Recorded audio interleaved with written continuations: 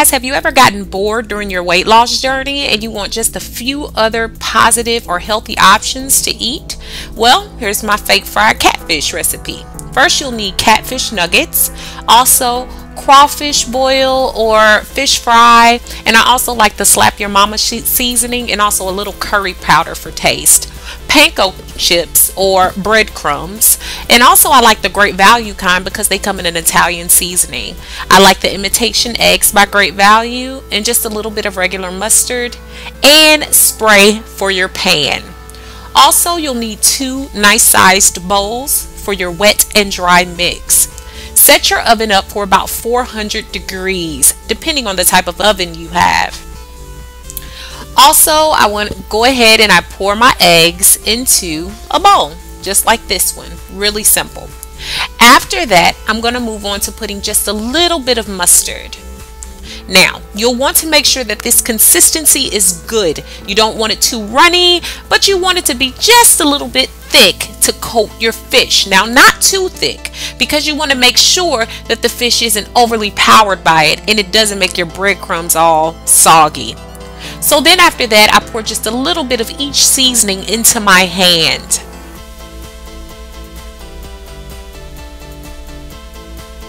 Now with the Slap Your Mama, it's a little more powdery, so I pour that directly in, but not too much.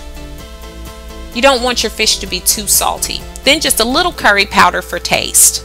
Blend it all together with a fork. I like a fork because it gets it to the consistency that I need it to be.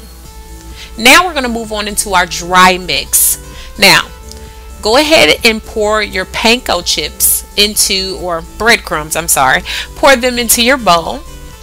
I like to pour both in, and I mix those with my hands. Now, after mixing those well, you're going to go ahead and coat your pan. Now, you want to make sure this is good and coated so that your fish does not stick to the pan. Now it's time to deal with your defrosted and clean fish nuggets.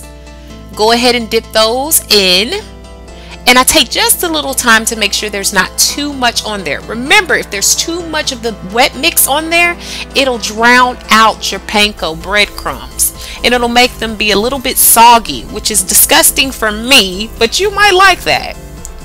Now go ahead and dip the fish into your dry mix. I wanted to give you all a look at what it looks like in the dry mix. That's all.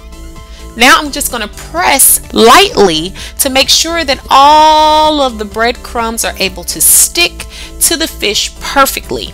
I don't like my breading too thick, but I like to make sure that the fish is fully coated because it gives a good taste.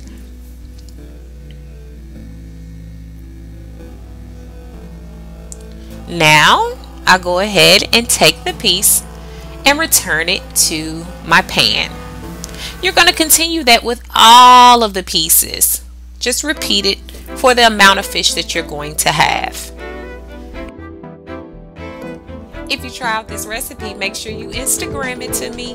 Get my @name below in the info section. Now, time to put the fish into the oven.